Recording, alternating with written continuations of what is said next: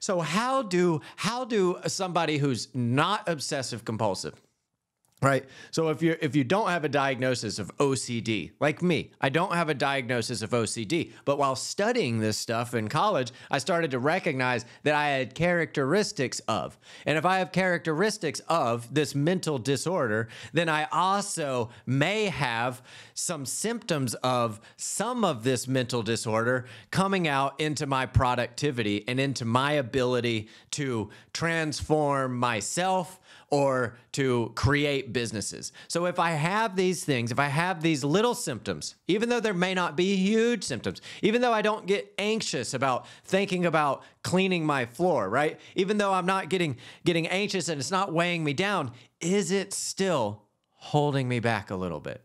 Is the obsessive compulsive thought still holding me back a little bit?